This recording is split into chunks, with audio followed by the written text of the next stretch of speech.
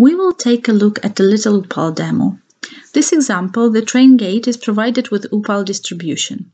The setup is the following. We have a number of train tracks merging into one track that goes through the bridge. Therefore, only one train can cross the bridge at a time. There is a controller here in the yellow house communicating with the trains and managing the traffic. A train is in a safe zone before it starts approaching, like this one here. When a train is approaching, when it's in this area, it sends a notification with its ID, say 1, to the controller. And if there is another train, let's call it train 2, crossing the bridge at the same time, the controller sends a message back to the train 1 requesting it to stop. We know how brakes work in trains, so it takes a while for a train to stop. Thus, if a message from the controller arrives after this point, the train will not be able to stop in time. But let's first assume the message arrived in time.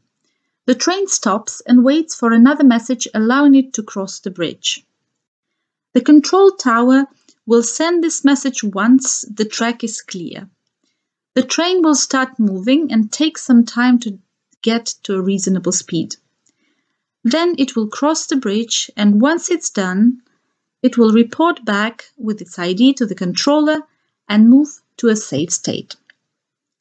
Now, going back to the situation where an approaching train passed the 10 units mark and did not receive the stop signal from the controller, in this case it will proceed to cross the bridge. This is the setup in a nutshell. Now, if we look at this diagram on the right, it represents the behavior of a train. We begin with a safe state where the train has not started approaching yet. When it is approaching, it sends a signal to the controller represented by this upper ID exclamation mark. The exclamation mark stands for an outgoing message, an ID for the ID of the train. With this transition, we also reset the timer to 0, so x equals 0. Here we have an example of timed automata, and we'll keep track of time for various reasons. For instance, a train can stay in some states only for a certain amount of time, and it needs to move to another state, as we will see now. Okay, now we move to a new state and stay here as long as x is less or equal 20. If x is less or equal 10, the controller can still send a stop message and the train will move to a stop state. This condition, we call it a guard, says that we can only make this transition if the condition holds. Alternatively, if x is greater or equal 10, then we can reset the timer to 0 and move to cross state. This is because we cannot stop after 10 time units. But let's go back to stop state. The train that is in this state is waiting for a controller to allow it to cross the bridge. Once the track is clear, the controller sends a message together with the ID of the train and the question mark. The question mark here stands for incoming messages, incoming message to the train from the controller. The timer is reset again, and the train transitions to the start state. This is because it takes a while for a train to restart and get to a reasonable speed.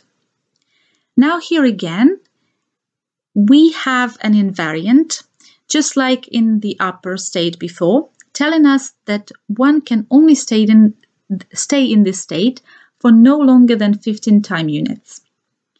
If x is greater or equal 7, then we can transition to the cross state whilst resetting the timer again. The invariant in the cross state says that a train can stay in it for no longer than 5 time units. If x is greater or equal 3, then the train can send a message back to the controller informing that it is leaving the crossing and then move to the safe state. Here you can see the graph for the train, which corresponds to the graph that you've seen in the image.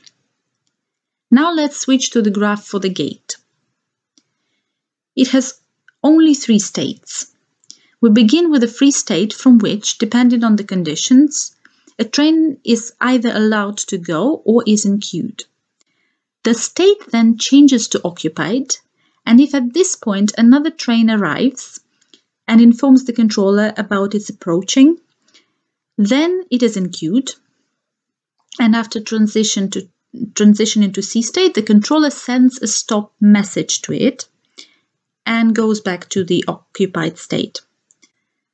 Moreover, from occupied state, we can move back to free state. In this case, the train that crossed the bridge sends the leave message back to the controller and is dequeued from the queue.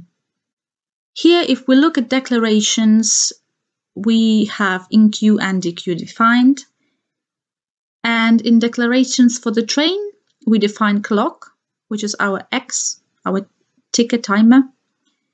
And in the main declarations, we define the number of trains that we want to consider in our model, and also the messages that trains and control exchange, like up or go, stop, and so on. Let's have a look at the simulator now. Here we have separate graphs for each of our 6 trains that we have. They are all the same. And then the graph for the gate. It's all included together. So what we can do in a simulator, we can, for example, say, okay, train 3 is approaching. Here's train 3. I click next. So the state of it changes to approaching. The state of the gate changes to occupied. The next command is that train 4 is approaching. When a train 4 is approaching, the state of the gate, the train 4 is also moved to approaching. The state of the gate moved to C. The next thing that the gate needs to do is to tell train 4 to stop. So it does. It moves to the stop state. And now, for instance, we can say, well, train 3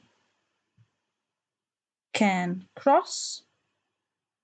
It didn't get any signal to stop from the gate. It went to the cross state. And for instance, now it's crossed and it leaves. So we do that. The gate changes to the free state. And the train 4 moves from the stop state to the start state and moves to the front of the queue. It was the train in front of the queue, so it's allowed to go, and the gate is in the occupied state. And we can keep on going. If I do an auto, you can see that states are changing. If I scroll up, different trains are moving, different positions. The gate is switching states, and if I scroll up here, we can also see it in a different view of this. So you can try this out yourself if you want, of course. An important thing that I want to note here is that if you look at the train and the gate, you can see how these signals go in parallel. So these messages. So if a train is sending approaching with its number, train 3, here we have the same approaching. This is where it would be, or here, where we have a stop with a number that's with a question mark here, because that's the train receives this message. Here it's with exclamation mark because the gate sends it. The same with leave. Leave here has a question mark because that's something that the gate receives from the train, but here leave has the exclamation mark because it's what the train sends to the gate. Now, the last thing that I wanted to show is the verifier. And the verifier allows us to verify various properties of our system. So for instance, we have a property here the property says that gate can receive and store in queue messages from approaching trains. We can click check here. It does the check. Property is satisfied. We are happy here. Okay, for instance, maybe this one, train 1 can reach crossing. We can check if this property holds. Yes, property is satisfied. Now a little bit more complicated one.